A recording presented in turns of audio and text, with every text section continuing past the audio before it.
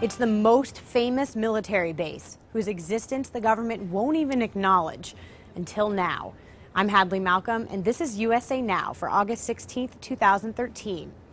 Area 51. It's been the subject of conspiracy theories for decades. Aliens, UFOs, we may never know. But for the first time, the CIA is acknowledging Area 51 exists. In a CIA history of the U-2 spy plane program released yesterday, mentions of Area 51 are restored. George Washington University's National Security Archive just received the history as part of a public records request from 2005. In a previous version GW got in 2002, mentions of Area 51 were all redacted. Conspiracy theorists have believed for years that the government is storing the remains of crashed UFOs at Area 51. The base has been the subject of dozens of movies. The most famous may be Independence Day.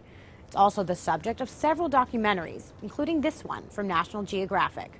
So, were there ever really UFOs there? Not according to the document, but it is where the military developed the U-2 and SR-71 spy planes.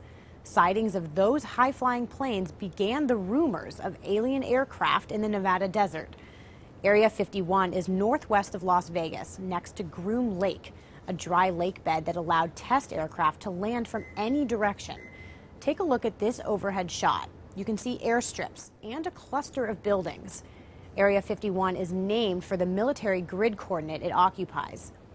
Much of the information in the declassified document was already known to Area 51 enthusiasts. But some say the end to official secrecy about the base could mean more information to come. Don't miss any updates to this story. Head to usatoday.com for more.